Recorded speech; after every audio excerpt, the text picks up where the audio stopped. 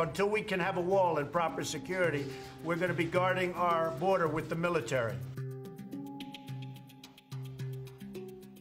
He believes the border is unprotected, it's unsafe, and so this is his way to find a temporary solution to what he thinks is a crisis. In coordination with governors, up to 6,000 Guard members will be deployed to our southern border. The Bush administration sent 6,000 troops to the border in 2006. That was partly in response to growing crime and fears about migration. We now have more boots on the ground on the southwest border than at any time in our history. And then the Obama administration sent 1,200 people in 2010. Also, fears about growing violence in Mexico, especially right across the U.S. border, and concerns about drug trafficking and migration.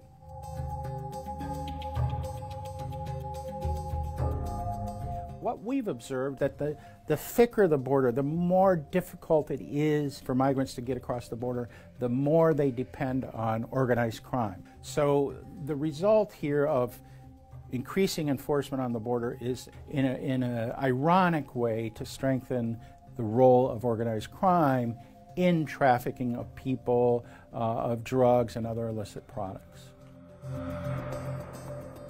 He requested $25 billion to build a border wall, and since they did not give him that money, he says he wants to send the military to the border, in this case the National Guard, to protect the border while he waits and pressures Congress to give him the money he's requested.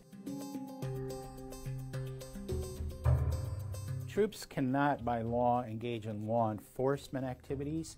So broadly speaking, it's support of the Border Patrol, state and local law enforcement. They can't detain, they can't arrest, they can't really engage in investigations.